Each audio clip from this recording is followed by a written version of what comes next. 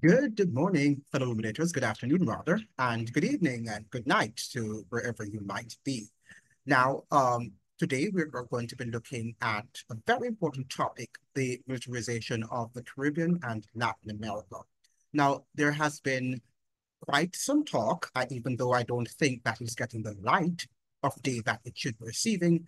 But today I will try as best as possible to highlight some very important arguments, some compelling arguments, I should say, that is coming from an article that I pulled up last week, some time ago.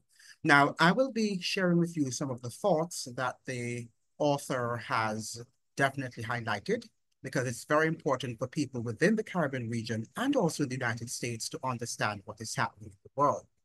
Last week, we were bombarded, as it were, with the presidential debates, the US presidential debates, Joe Biden against Donald Trump, right? I never, although in my wildest thought, you know, believed that the United States would have presented both men, having had the sort of controversy that we saw in previous times on January 6th and prior to that, that these men actually created, manufactured in the United States. But we're living in a world of drama and conflicts, and lots of which are manufactured, engineered, and to create chaos so that the reigning elites and the reigning powers that be might be able to achieve, right, and to craft their agenda as it were, to suit themselves and not to suit the public by any stretch of the imagination. Hope that you are not being fooled and you saw the narcissism displayed by both men, right? Because Donald Trump is not the only narcissist that they say exists, all right? These presidents sit atop a very powerful military complex, a military apparatus. And if you noticed that when Trump said that the United States is not respected as a country, it's no longer respected on the international scene, that Joe Biden was quick in his defense by refuting what Donald Trump had suggested by saying to him, yes, we are respected because of our military might, right? He alluded to the fact that America is strong militarily. He's not talking about the economics, right? The cultural influence and how much the United States has decayed in those areas. He only referenced America's military might, but all countries fear America. They have to respect. But there is a difference between respecting nations and fearing them. And many countries fear the United States. They do not respect the United States. And that is what we have to understand. You can't force people to respect you, command respect from people. But the United States is using its military apparatus, right, and its military might to induce fear in nations, right? So Americans need to understand that there's a difference, but people no longer respect. And what we saw that during that disastrous presidential debate, how can people really respect America, right? The respect would have been lost, right? By two men who were not saying anything, um, but just declaring how powerful they are and talking about some infantile stuff, right? Who is the greatest and who is the best and who was able to keep inflation rate to a minimum or at a minimum, and all of the nonsense that they spoke about, not addressing the root causes of the problems that bedevil and plague the American society.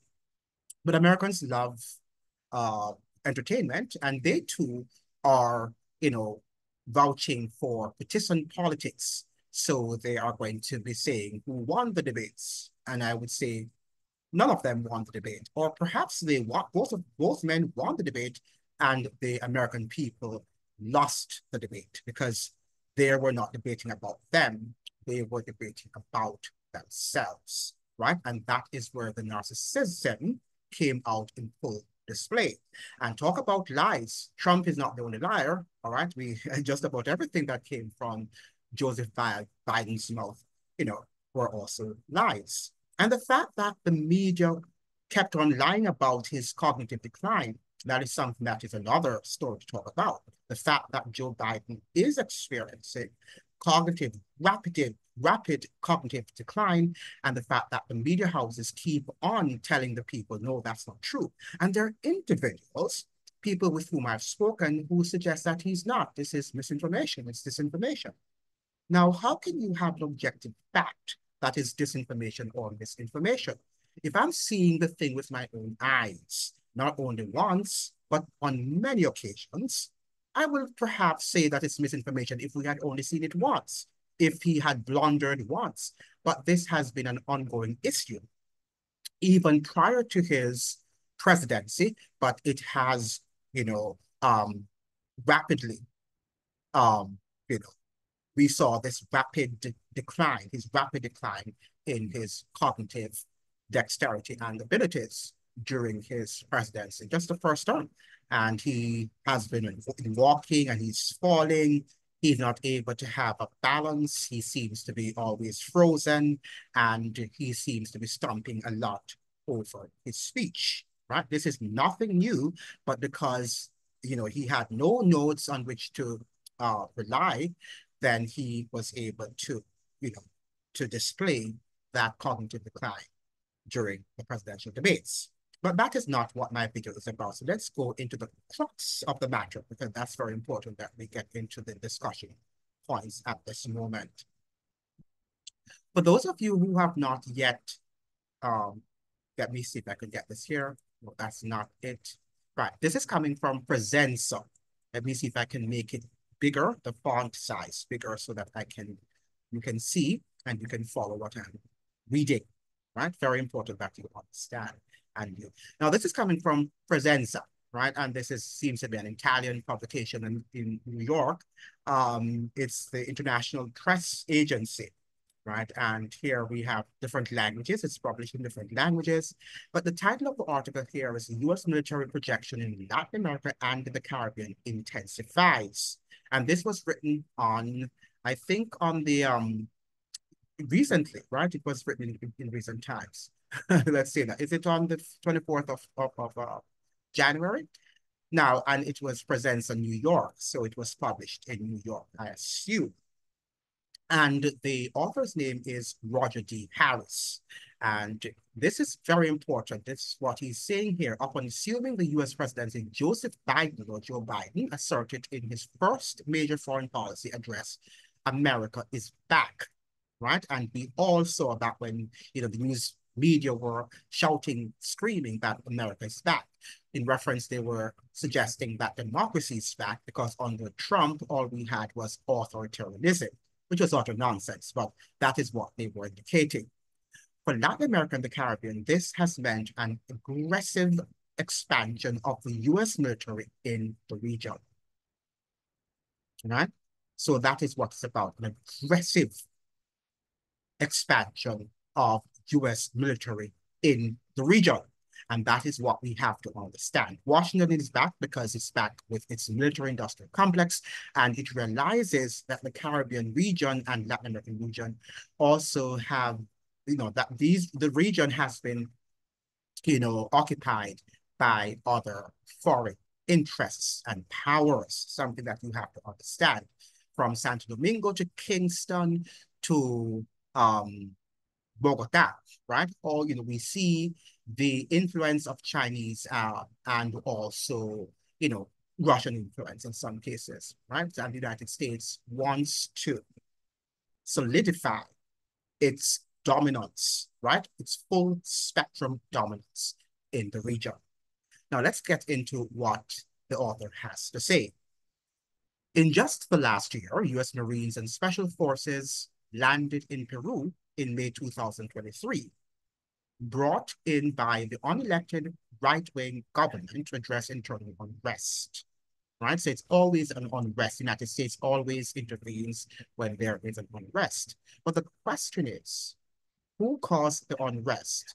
Or has the United States created the pretext for unrest? In October, the U.S. got the UN Security Council to approve the military occupation of Haiti using proxy troops from Kenya. Also in October, the right-wing government of Ecuador resorted to deploying U.S. troops to deal with their domestic insecurities. So we see there that the United States is spreading its tentacles around the region. This month, Mexico and Peru joined the annual U.S. naval exercises in mock war against China, right? So we can see that, and we can see that the warships, right, the Russian warships that went to Cuba, even though we're told that Cuba is suggesting that that is not done, that, you know, they have these mock testings and so forth with nations that, with whom they are, or with which they're allies. And that just scratches the surface of U.S. military engagement in the region. So it just scratches the surface, something that we have to understand. So militarizing diplomacy. And if you read the book about the empire, of the United States by Chalmers Johnson, he did say that, and from a long time ago, that the US State Department is militarized and has been militarized for decades, right? So this is not new. There's something that has been ongoing, but lots of citizens are not following, are not abreast of what is happening around the world. The Pentagon, along with the National Security Council and even the CIA, have taken on an increasingly pronounced role in diplomatic relations, forming the purview of the state. And that is why we say that the Security Council, the National Security Council in the United States, the NSA, controls the government. And sometimes I do wonder when we see people like the likes of Joseph Biden, who is suffering from cognitive decline, you know, if is the United States suggesting to the US population and the world at large that these people, these puppets called the presidents of the United States, are not the ones who are in charge, but behind the scenes, the powers that be control them.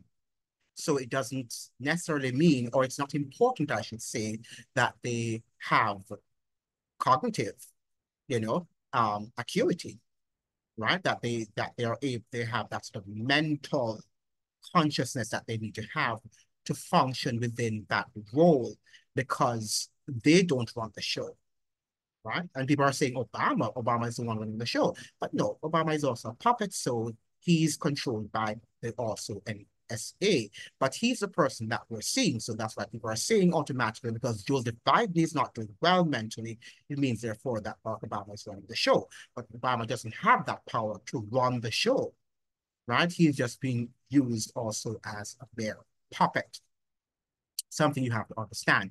Now, we have former CIA agent and current US ambassador to Peru, Lisa Kenna, for instance, was implicated in the overthrow of the elected leftist president there a year ago.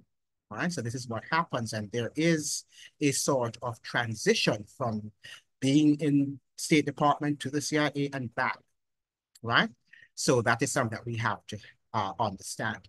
The drift in diplomatic function to the military became more pronounced with the appointment of Laura Richardson as head of the U.S. Sovereign Command in October 2021.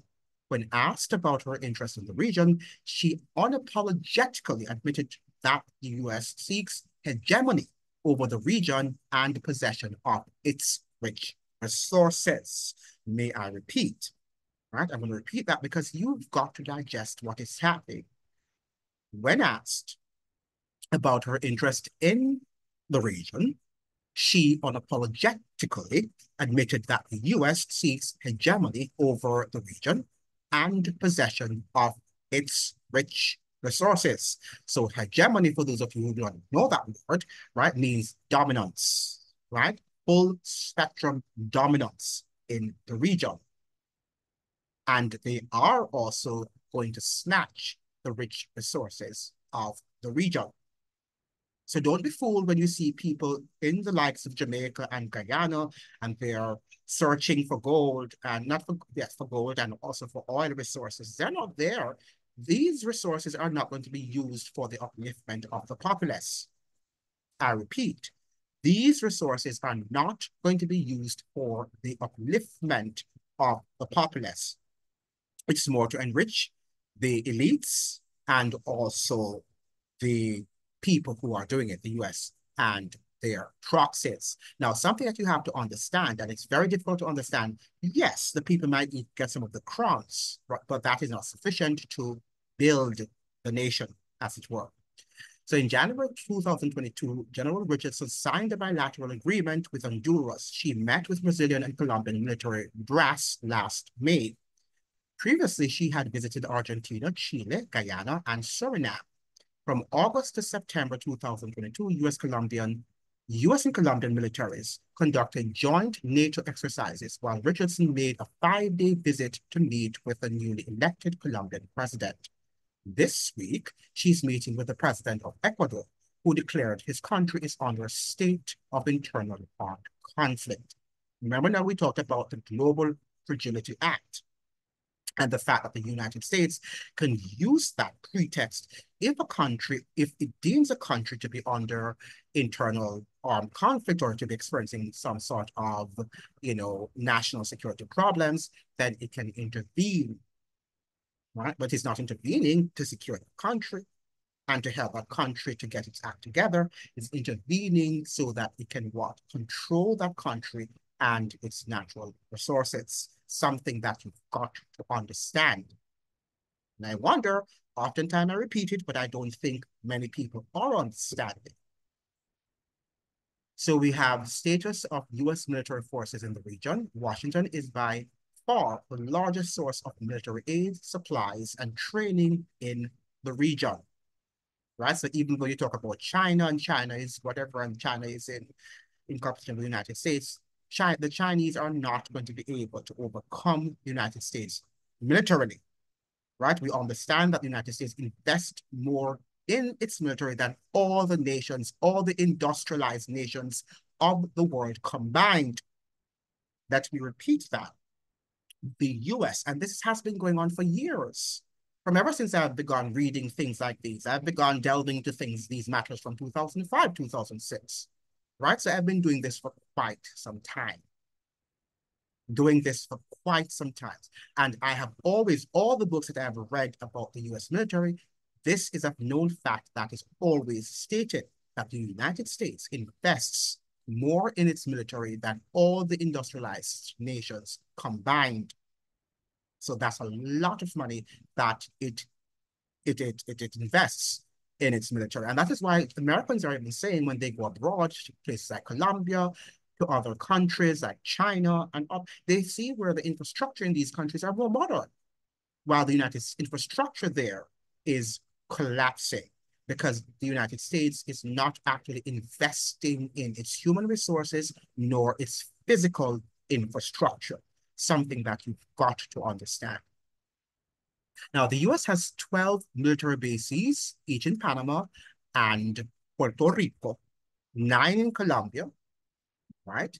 8 in Peru, 3 in Honduras, and 2 in Paraguay, along with military installments or installations in Aruba, Costa Rica, El Salvador, Cuba, that's in Guantanamo, and Peru. And I think they also have a military installation in Curacao. Now, it doesn't mean, therefore, that these are what we know about, right? But there might be other installations about which we are unaware, right? Something that you have to understand. In total, the US has 76 bases in the region as of 2018. That's a lot. Plus numerous unconfirmed operational bases, right? So some of the bases are unconfirmed, right? We have no knowledge about them. All function as military centers as well as cyber warfare posts. Among the problems associated with these bases are displacement of resources that otherwise would be used for social problems, or programs, I should say, not problems, but programs. These installations are notorious for their lack of transparency and accountability. In addition, they cause ecological damage with little or no provisions for environmental cleanup. So much about the environment and what the US is doing to protect the environment. And I heard the question that was posed to Trump and Biden during the presidential debates. And Trump was, quite proud. He didn't want to answer the question. He refused to answer it. So he went and picked on something that had nothing to do with the question. He was forced to answer it eventually, which he said that, which I believe, I'm sorry, that we have been using other sources of energy from, time immemorial. And it doesn't mean that our environment was being decayed. What is decaying our environment, they're not saying, are these wars, right? And these military undertakings, secret, whatever. And we also have other things that they're doing, the scientists are doing that I shall not say, right? That are affecting the environment, right? So they're not concerned about the well-being of the physical environment. It's more of control, right? The more money you give to them, in the hopes that they are protecting their environment, they're developing strategies to do the same, then it's the more money that they will use to control the population, the global, the indigenous population, and also the global population. Something that you've got to understand, you've got to really digest. Many of you are not digesting it because you believe every word that you hear from the media, right? And you do not know, you do not understand that the media is corporate controlled. It's a corporate entity. So they tell you what you want to hear, right? And some people, a lot of people are happy to hear what they want to hear, that they will just cry disinformation or misinformation, when people who are speaking the truth, you know, divulge the truth to them. They can't understand it because their minds are so cluttered with what they want to hear. And one of the things that is so very difficult to do is to declutter the mind of filth, rubbish, and lies and deceits. It's very difficult to do. It can be done, but it requires first of all, it requires humility.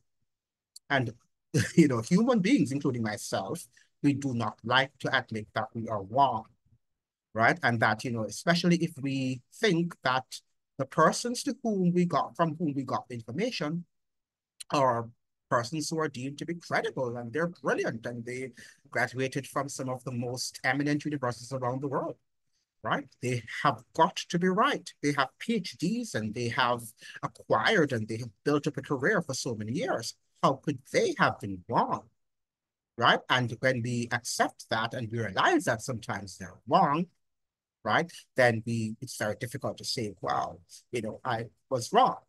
I shouldn't have followed them.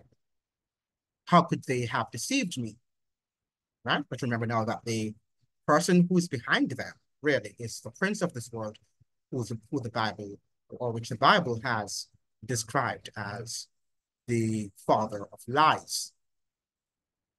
Now, let's go back to understand what the guy here is saying, because it's crucial for us to understand what's going on with the militarization of the Caribbean.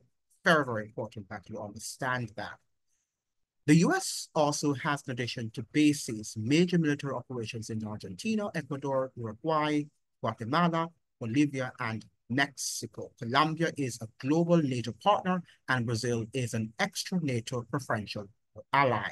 Right, so whatever is happening in Colombia and these countries and in Brazil, whether they be right-wing government or left-wing government, the US runs the show, right? So now we have Lula da Silva, and a lot of people on the American left, were pro da Silva, thinking that he's going to change the political fabric of Brazil, that he's just going to do what he's told to do, right? And that's what you have to understand. The State Partnership Program of the U.S. National Guard joins 18 states, Puerto Rico, and the District of Columbia in active partnerships with militaries in 24 regional countries. U.S. citizens, particularly those on the political right, like to say America first, right? And yeah, America first when America was founded, right? But you have to understand that after the independence of the United States, that decided that it was going to go the route of internationalism, right? Because as the Bible suggested, it was an image that was created to the beast. It was just like the beast, no way different in shape or form, right? It is a beast power, image to the beast, and the beast that was before it was Rome. And in fact, it was, what's his name?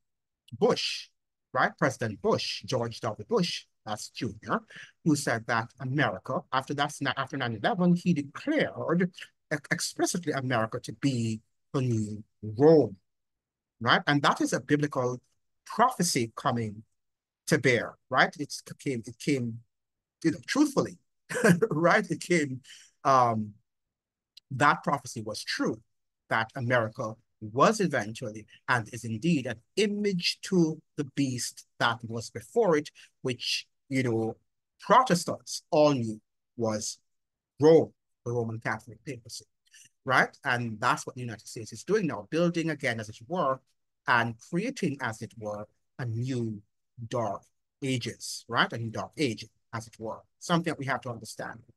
So the US is on its quest for full spectrum dominance and full spectrum dominance in the region as we speak, right? Full spectrum dominance, right? It's my mouse here, the problem. Full spectrum dominance in the region, right? Let us continue with a little before we end the discussion. It's very important that you understand what's going on in the world and in the region. Now, we have here the US, sorry, not the US, but thus US regional military strategy has pivoted from fighting communism, terrorism, and drugs to containing China and to a lesser extent, Russia and even Iran. Let me read this again. US regional military strategy has pivoted from fighting communism, so that was the pretext that they had to intervene, right? Because they're in their fight against communism.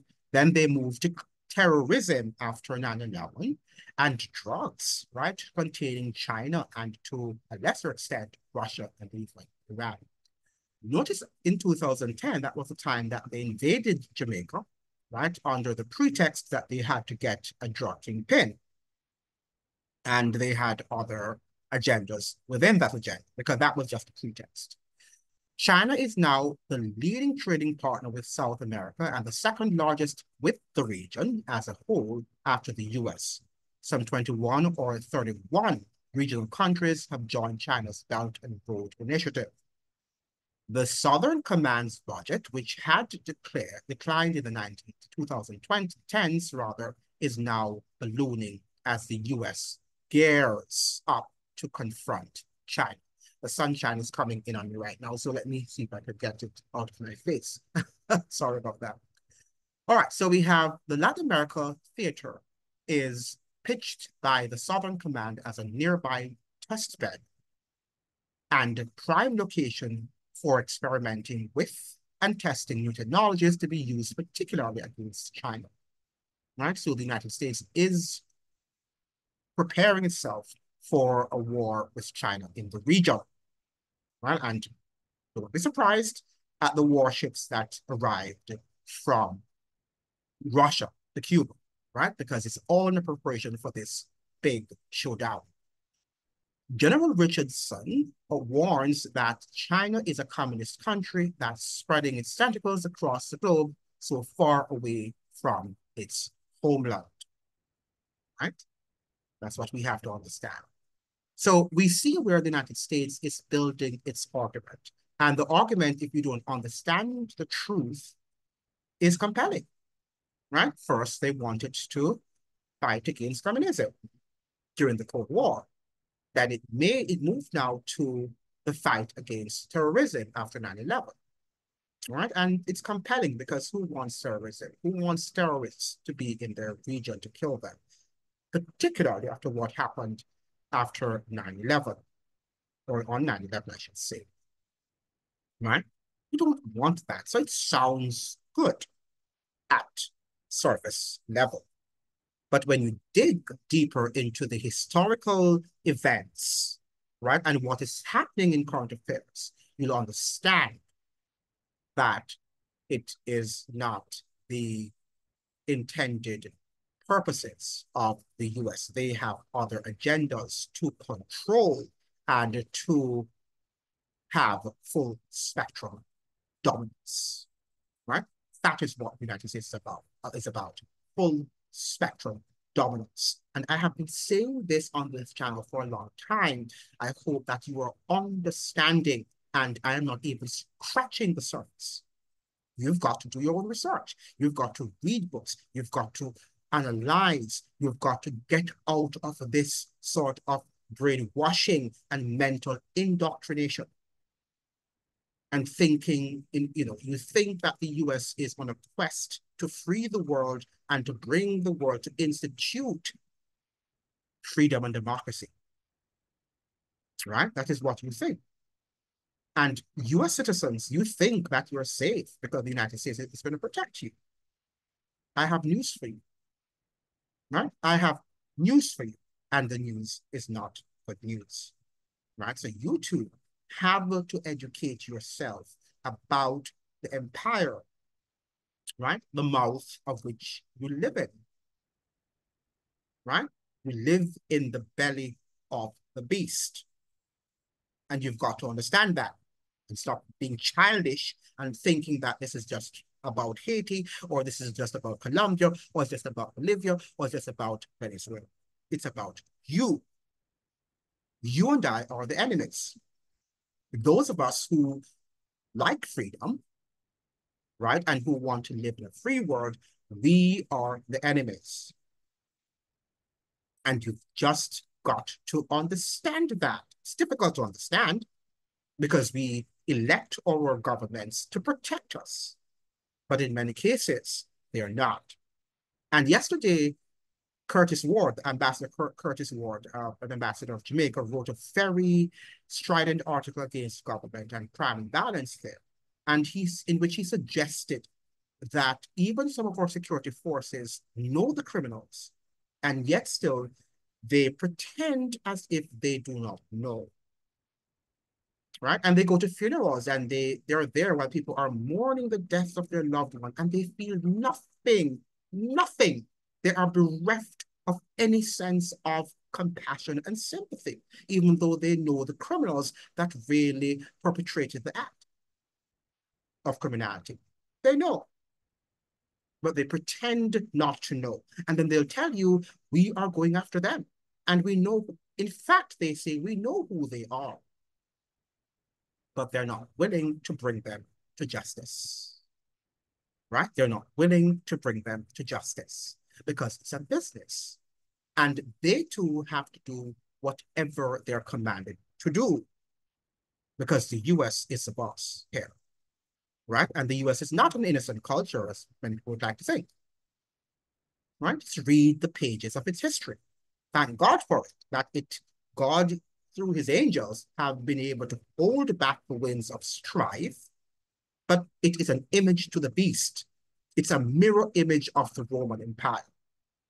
And people have not yet got that. They're just looking for a future US to speak like a dragon. But the very first day it was speaking like a dragon. It just will increment as the time goes by, and it will be definitely compounded by the time of the end. Right? But this is, it pretends to be innocent, but it is not. It pretends to have the symbol to be like Christ, but it is not Christ-like. It is demonic. It's a demonic force that controls it, that looks like a lamb. And that is why so many Americans and other people of the world have this false sense of security.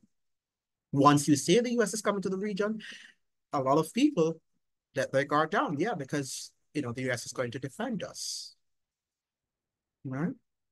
That is the sort of naivete that we have in the United States and the region. Let me go, the sun is coming up and I have to get out of this thing before I'm already impacted by it. The bright rays of the sun is shining in through my windows. So the US also fomented numerous unsuccessful coups attempts against Venezuela, most notably in 2002, but continuing to the present. And then we have here Venezuelan President Nicolas Maduro revealed that 4 assassination plots were made against him and other high-ranking officials in 2023. The CIA and the DEA were accused.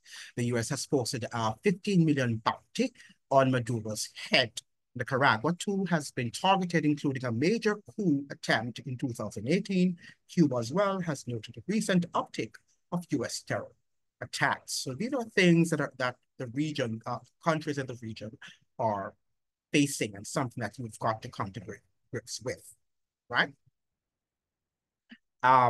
No, we have hybrid warfare. In addition to the explicit military exercises described above, the U.S. has increasingly employed hybrid warfare to try to maintain its dominance in an emerging multipolar geopolitical context. And there's no multipolar world as the U.S. left-wing media like to suggest to you. That's nonsense, right? It's a unipolar world that we live in, right? Unilateral coercive economic measures are now imposed on over a quarter of humanity, also known as sanctions. These tactics can be just as deadly as bombs, right? So when they impose sanctions on you, they can be, you know, much more effective, right? Than and deadly as bombs can be. Because if, they starve you to death, then that's going to happen. That's what's going to happen. Look at this, what it's saying here. Sanctions on Venezuela started by Obama, right? The Black president, intensified by Trump, and seamlessly continued by Biden. So there is a continuity of government, right? There is not this difference between Trump and Biden. That's nonsense. That's for the people who do not have brains, right? And many of us don't have brains, sadly to say. So that is why people will be watching the debates and think that they're going to hear something new, and that, these men are different, that they're different style, right? But it's just the same agenda. They might have some, differences in style, but the agenda is the same, right? Something that you've got to understand. So, we have taken their toll over 100,000 deaths, and 2% of children under 5 stunted, and over 300,000 chronic disease patients without access to treatment. This happened in Iraq also under President Bill Clinton, where over, 1 million children were impacted, or citizens, by the sanctions that they had imposed on Iraq prior to 2001. Right? So this has been ongoing. Despite the UN nearly unanimously condemning the US blockade of Cuba for its devastating effects on civilians, and as a violation of the UN Charter, ever-tightening economic warfare has left the island in crisis. Washington is also escalating the hybrid war against Nicaragua. Right? So the war continues. The war drums continue, right? And there's nothing that we can do. The U.S. Southern Command announced joint air operations with Guyana. So we have, because of what is happening between Venezuela and it is the Essequibo land, with the fight there between Guyana and Venezuela. And a lot of times these things they don't just happen, out of thin air, right? They happen because the United States provoked these wars. And then when these wars are provoked, then they can intervene, and then they can accomplish what they want. So let's just look here. With the new presidency of devotedly pro-Yankee now in Argentina a month ago, the U.S. is again pushing to install new military bases in the strategic triple border region of Argentina, Paraguay, and Brazil. So the Wall Street Journal reports Milei has maintained strong support since taking office, as Argentines so far embrace austerity measures. Emphasis added. So the Wall Street Journal is referring to the financially secure elites who are not among the 40% below the poverty line in Argentina. The trade unions mounted a general strike on January 24. He's wrapping up here right now, which is a very good conclusion. In conclusion, the enduring extraterritorial protection of Yankee military power has always been for the purpose of controlling its southern neighbors, right? It's not to protect you, right? And to grow your economy and all that nonsense. So the U.S. foreign investments to grow your economy, and the IMF and the World Bank go there and they pretend as if they are trying to lower the debt. That is not true. That is not true. And I have been preaching that since I have really created this channel, and there are people who think that I'm talking nonsense because they do not read. Their minds are so indoctrinated, their minds are so cluttered with untruths that they cannot think for themselves, but has become more sophisticated and pervasive.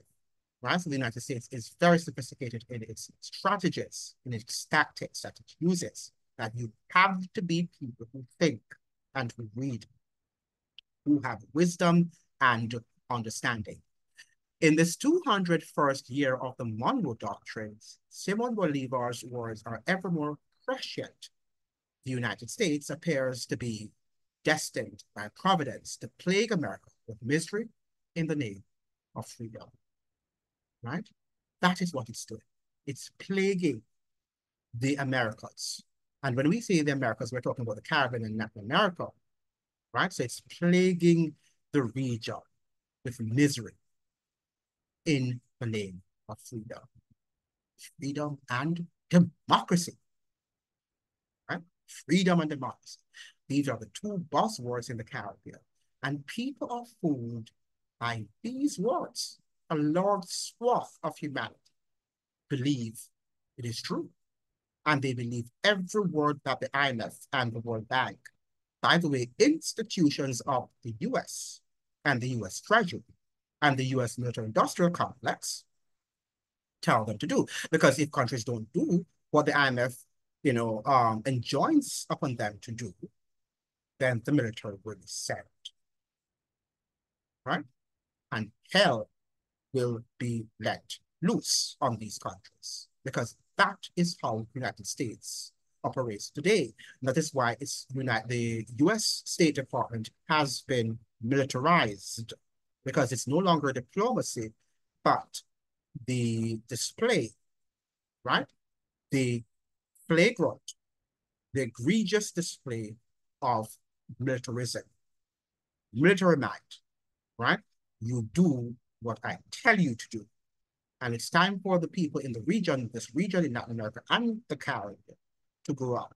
And it's time for our educators to educate our young minds to think, and to think intelligently, and to think outside of the box. There's just too much nonsense and textbook learning coming from the way in which people reason, and they argue based on what they've learned in schools, what they've learned in a textbook.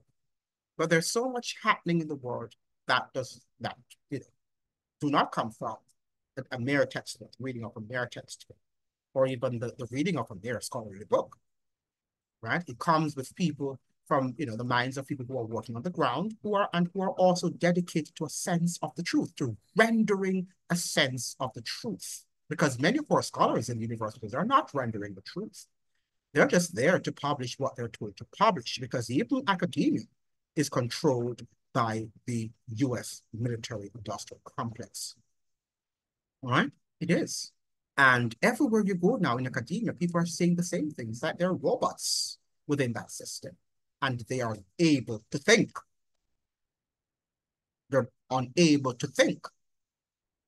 And some of them can think, but they suppress their ability to think because they want to be hoisted, they want to be promoted, they want to secure their academic titles and their academic positions, something that you've got to understand.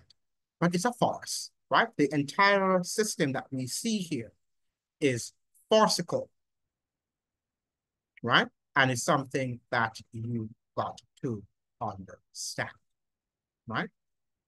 I hope that you are observing. I hope that you're looking. I hope that you're engaging, with things that are true, even though they might be uncomfortable to accept. I hope that you are surrounding yourselves with like minds, right? Don't allow people who have nothing to say to distract your attention, because you're going to waste time, right? You want people, I'm not saying now that if people want to learn and they don't have like minds, but people who want to learn, not people who are not willing to listen and to think. You can't surround yourselves with these. You're wasting your time, and you're wasting theirs too. right? If they don't want to learn. It's time for us now to get our acts together. The US is on a quest for full spectrum governance. Thank you so much for joining. I hope to see you in another video when I shall upload another. Please be sure to like and to subscribe. Like the videos so the videos can be shared with as many people on the platform that we can grow our community. Remember now, knowledge is power. Ciao.